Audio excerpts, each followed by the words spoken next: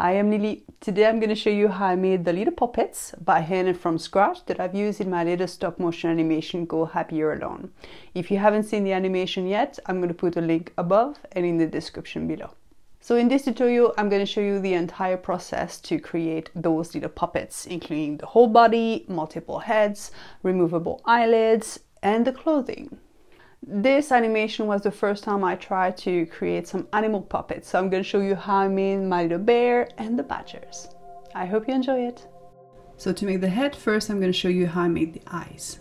I used some white Fimo, make sure I had some clean hands and a clean board, and I shaped some little balls of clay, try to make them all the same size. Then I take a small piece of wire and gently press into the clay. That will flatten a little bit the top of the ball, and that will work in our advantage later on. I place them all onto a piece of timber that I can slide into the oven and cook for 15 minutes. Then I start to work on the eyelids. For that, I cover every single ball with a bit of aluminium foil. I use Super Scorpy because that's my favorite clay. And I start shaping some eyelids in different sizes. Think about the eyes when it's barely open, half open, or completely closed. It's always best to create more eyelids than what you need, just to have some options later on. And then I cook it for even less than 10 minutes because they're so thin, they're cooked super quickly. When they're completely cold, I remove them and place them in a little box to avoid losing them. Then I remove all the aluminium foil and use some paint on a Q-tip to create the eye. Once it's completely set, I use a punch to create a hole in the middle and then very gently and slowly use a tiny drill bit to drill into my eye.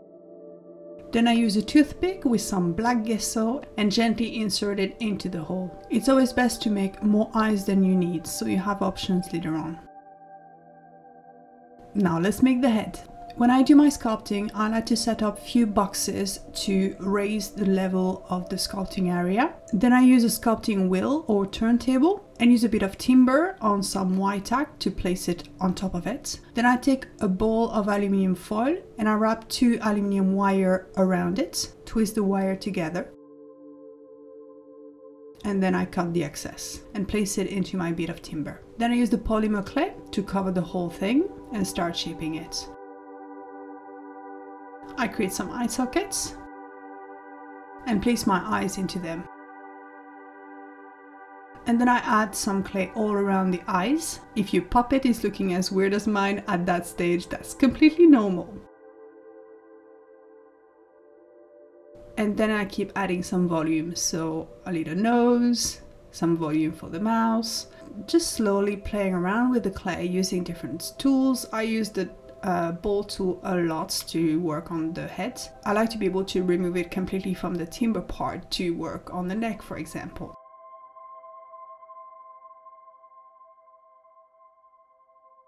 Then you can start building the character into the head. Is it going to be a squarish head? Is it going to be an all-rounded one?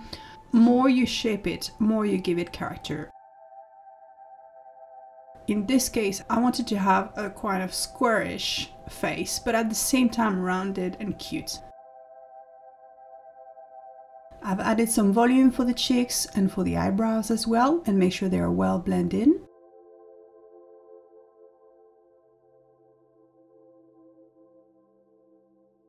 The nose is such an important part, so it's worth focusing some time on it to make sure it's the right fit for the face. Same for the mouth, take your time to curve it and shape it so it's nice and cute.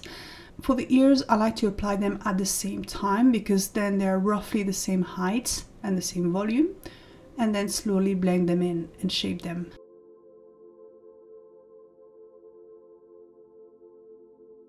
And kept at it until I had a nice overall shape. Once I was happy with it, I decided I need to copy it to have multiple heads. To do that, I sliced the back of the head, hoping I will not get into the aluminium foil too early, to try to make a flat base.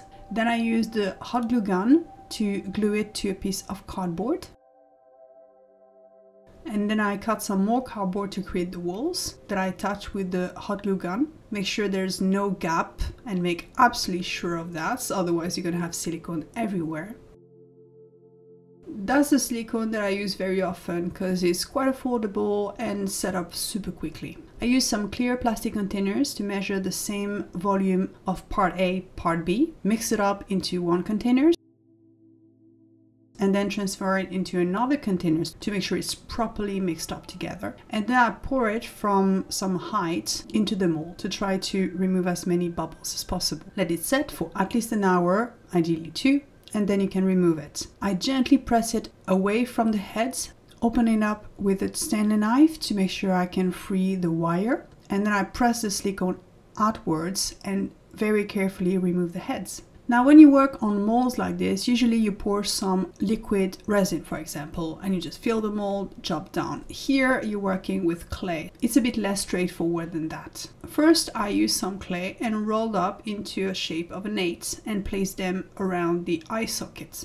So by the time I place my eyes, they have somewhere to sit. Then I use my finger and press the eyes into position to try to keep them there. And then I start to apply some clay all around it to build up the volume and keep those eyes into position. And it's very tricky because, as you can see, there's very little opening and I already have my 2 fingers in it. So it takes a bit of time and a bit of practice to be able to insert all the clay. Then I took a ball of aluminum foil wrapped up with aluminum wire and cover up with clay and press it into position. Make sure the wire sits central to where it should be. Then I press the silicone inwards to try to shape the clay. Add a bit of clay. If it doesn't look pretty at the back, it doesn't matter because you're going to cover it with hairs later on, so that's fine. Then very gently you press the silicone outwards and you take your head out. Then you hope for the best, but quite often it turned into a bit of a mess. Usually the eyes are all over the place, so I start with putting them back where they should be. And then I need to fill up the gaps. It's not straightforward, it takes a bit of practice, but it's so much time that you're going to save making your little head. And by placing those heads next to each other, that helps making sure they look similar, because that's the whole point.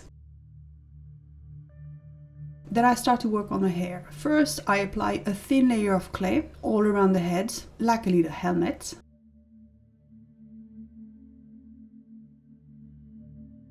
Then I shape some little sausage of clay all around it and slowly press them onto the head and shape the hair. I keep at it and make sure I move the sculpting tool around instead of having just straight line to create more movement.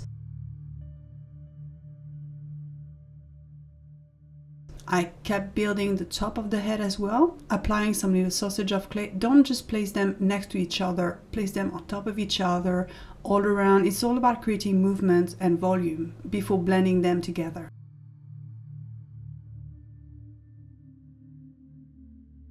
Keep at it until you have a nice haircut and the style that you want your puppet to have.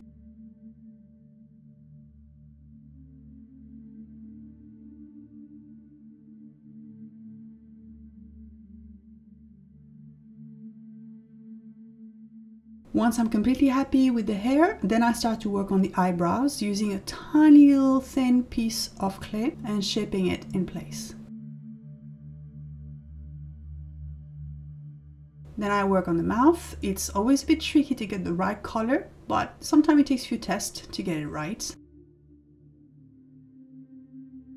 And then once you're happy with one, you do exactly the same on the other head. Then I make sure I keep the exact colors of clay that I've used for the mouth, for the skin, and for the hair. Because when you animate the puppet later on, you're gonna need some touch-up. So it's always good to have the exact color on hand to do some touch-up.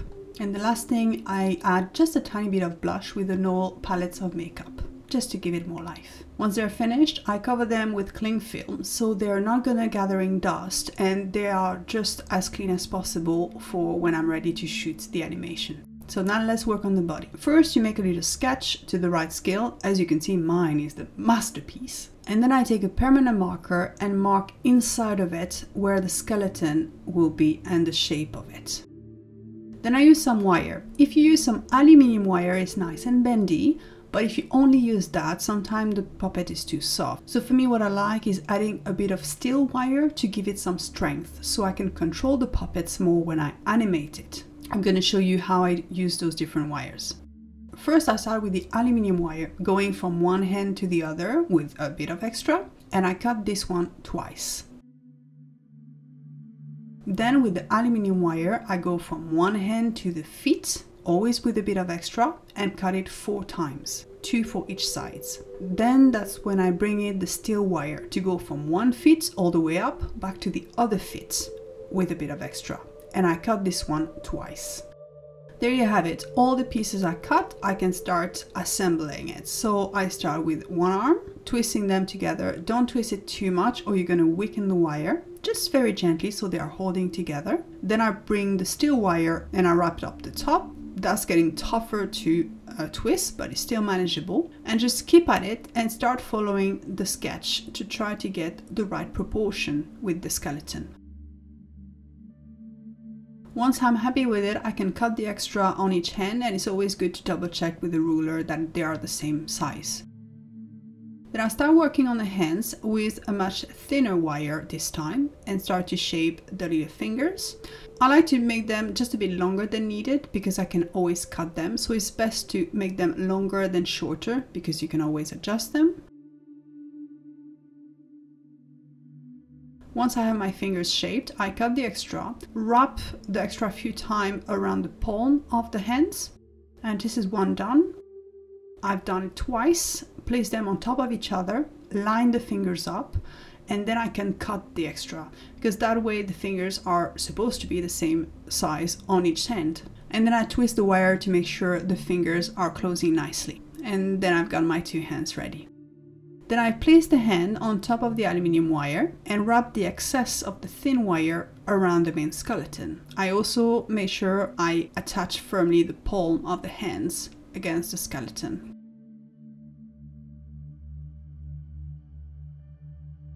Then I use some L-hook bolts. I found those one in the plastering section of the DIY store. They are supposed to be hollow wool anchor, and I like to use them because for stop motion animation you need to reach the screws underneath the puppets, underneath the set, and they're easier to handle than if you just have screws to manipulate. Then I use some wing nuts that are the perfect size to fit those specific L-hook bolts. I place the wing nuts in the feet in between the wire and use the wire to wrap all around it and try to have a tight fit. So using the little pliers can help for that.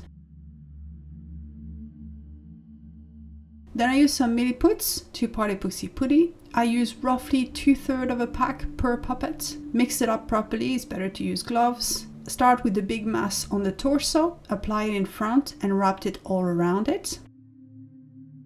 And start to add some small volume of it all around the body. Try to keep the wire in between each component of the epoxy putty visible. Those will become the joints, so you need them to still be able to flex. And I kept at it, building the whole volume. Using some sculpting tool is really handy for that. And I turn the puppet around, make sure it looks good from both sides, make sure the palms are firm. You can even shape a little bum. This one is not the cutest bum ever.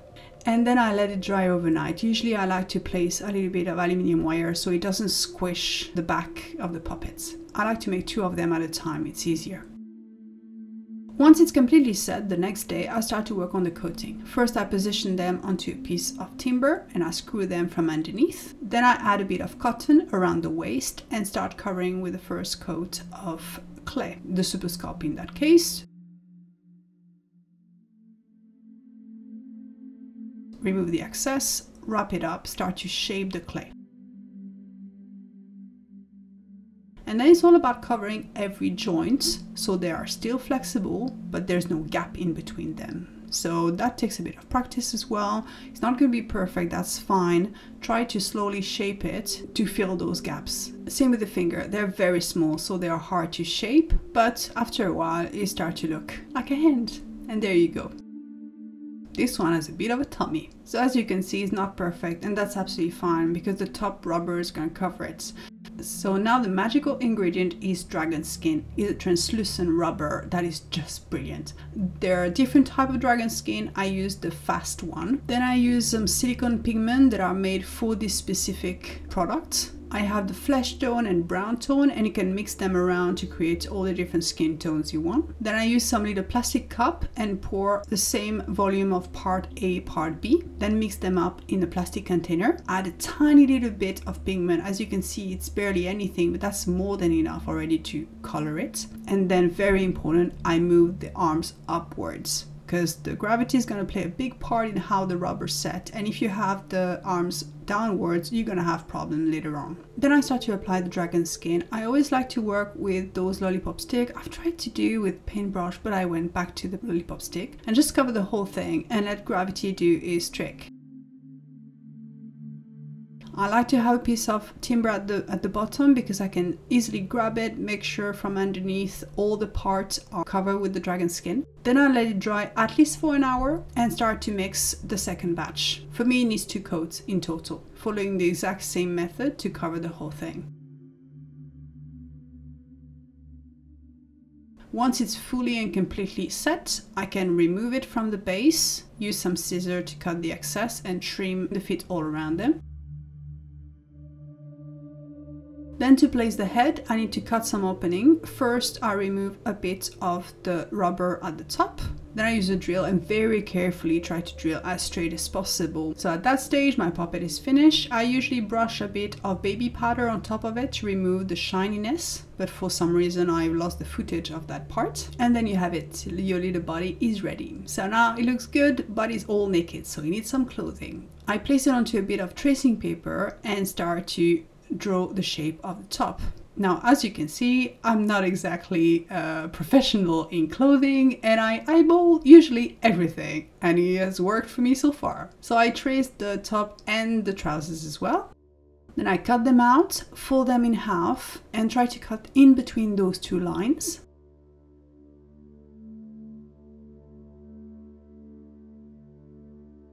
Then I copy this template onto a piece of fabric. I like to work with cotton, that's just easier. Using a fabric pen, I copy it twice, cut it, and then I start sewing all the edges first. You can pin it in position, but for me I just fold it, press it firmly, and usually if you work with cotton, it holds, so you can gently and slowly sew it together.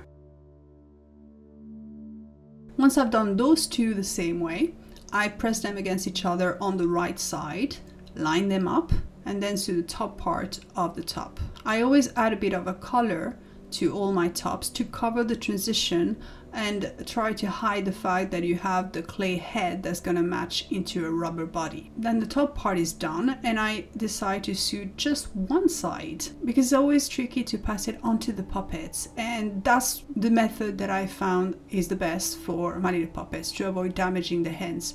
So that way I have only one hand that I have to very carefully and gently pass it through the sleeve, and then once it's on there I can start shaping the top and then closing on the other side.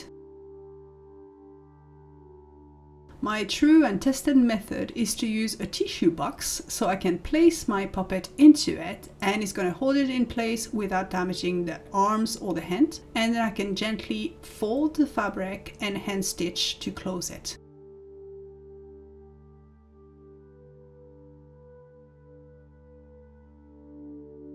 Once the side is closed, I can keep going and close the sleeve as well. Once those 2 parts are done, I switch it around and finish the other sleeve. And there you go, the top is done. Then I follow the same method for the trousers. Copy the template twice onto a piece of fabric. I've also cut some little square and used some fabric glue to create the little pockets. Then I fold a piece of fabric in half, sew the edge, because by the time you reopen it, it looks like you've had 2 pieces of fabric when you only had 1. Then I sew the top and the bottom of the trouser. I knew this trouser will fit underneath the top, so I wasn't too concerned about how the waist will look. Then I've added my little pockets, pinned them in place, and very slowly and gently sew them to the main fabric. So I have my little 2 parts, I place them on top of each other, line them up, and then close my little trouser. Turn them around. And look how cute! Now, it looks a bit too new, so I like to use my nail file and roughed up the fabric a bit to make it look more realistic and aged. Then I pass it on to my puppets, make sure it fits nicely under the top. I usually like to stitch all around my puppet so that the top fits with the bottom part, and when you move the puppet around you don't start to have the skin showing or anything, it stays in place. Then I roughen up the top as well to match the bottom. Now I was happy with this first look, but I decided to create another one. So I have my 2 puppets ready with the 2 sets of clothes. For the shoes, this is my template. As you see, it's very small. I copied onto a piece of Worbla, the brilliant thermoplastic that I use all the time. Use a permanent marker to copy it, and then cut it. I also cut some little disc almost to go with that. Then I start to warm up the Worbla, wrapped it around the edge of the feet and shape it. Then I warm up the other part of Worbla, place it from underneath and wrap it all around the feet. And once it's warm, you can really sculpt it however you want. If the part that you put previously is still warm, they will bond to each other. Once I've made 2 of them, I let them completely cool down and I can trim them with a scissor from underneath. So I have the little wing nut fully accessible and the shoes sitting flat. To add some lace, I use some 3D paints. The one I use all the time is Pebbles and Relief, and I let it dry for at least a few hours, ideally overnight. Now one last very important trick. If you just place your head into the body like that, the head is going to move around a bit. You're not going to have complete control, which you need for stop motion animation. So what I do is I usually apply some white tack around the wire, and that way when you press it into the body, it's stuck there, so that way you can control it a bit better. That's something I use for every single one of my puppets before I animate them. Now I'm going to talk about the little bear. It was the first time that I tackle a puppet like this, and I knew it's going to be a beast of clay. So I started to think about which movement I needed from these puppets. I wanted my hands to move, a little bit the feet, and maybe the top, but I knew that it's going to be limited. So before I start to work on the main body, first I made some clothes, shaped them up with some black Fimo, placed them onto a piece of rounded aluminium foil. I've also made some little balls for the eyes, and then I cooked them for 10 minutes.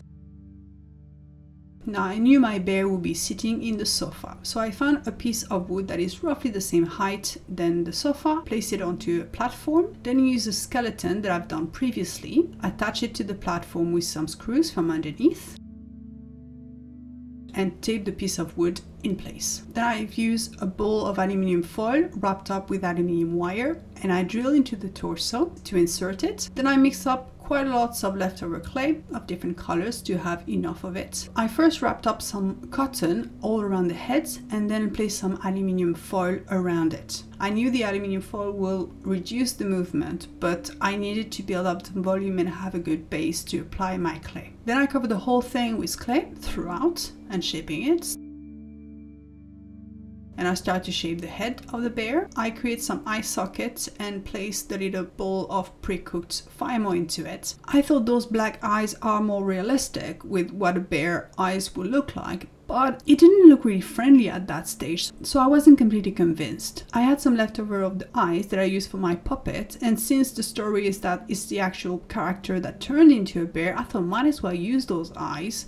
And as soon as you put them in, you can see that it's got so much more character and life to it. It's not realistic, but you know what? It's a clay puppet. It's not a real bear anyway. So I keep shaping it, adding a little nose, and start to work on the fur. For that, I've mixed up different colors of clay and applied some sausages before sculpting them together very gently and slowly and building it up.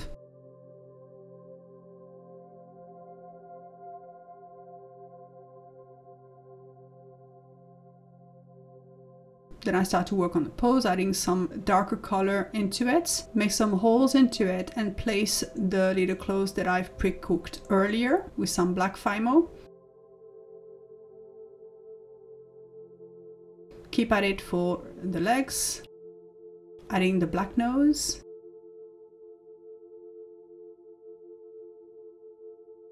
Adding the clothes and the feet. And when working on textures such as fur, it's really important to have some good lighting. So I have my LED lights above it, and I recently invested into a secondary light, which is even better, so I have the best light throughout.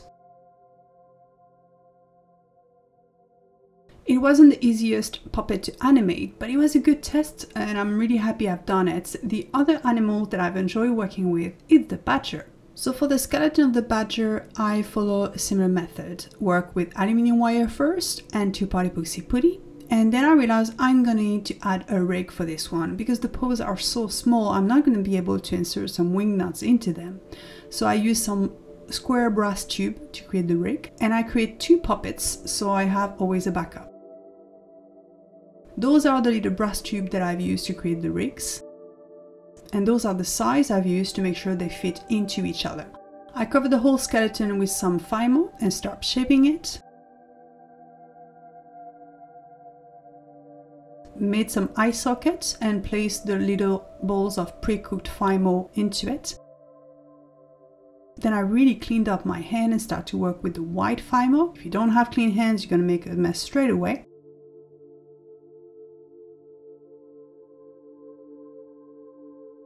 Add my little nose and start to work with the fur and cover the whole body with fur. It takes some time, but it's worth it and it really gives it character. I'm so glad I've done 2 little badger because as soon as I start animating the badger, I had to press the clay, and obviously you press into the fur that you just sculpted in. So I was glad I was able to swap the badger in between scene to have a nice clean badger for the next one. So to make the rig, I've cut a little piece of this square brass and I took some thicker wire. I filed it down until it fit into the little brass square and use a bit of super glue to hold it in place. Then I cover the whole wire with some black permanent marker. So when it comes to animate it, I needed to have the wire holding from the side to be able to bring the badger from behind the tree. So I've placed the wire in position first, filed it down on both sides, then use super glue on both sides and covered with a little metal plate. So it's probably more than needed, but I can guarantee it was not going anywhere. It was firmly held in place. And then I can very gently position my little badger on top of this rig and then place the rig exactly where it needs to be. So this avoid me touching the badger too much to remove the fur. So I was able to use only the rig to slowly move it forward up to the point that I needed to move the head, for example, and then I needed to use my fingers. But until then, I was able to just hold the rig. Thanks for watching. I hope you've enjoyed this tutorial and that it gave you the confidence to make a puppet of your own. So now next time I'm going to show you some behind the scenes of my stop motion animation. See you next time. Take care.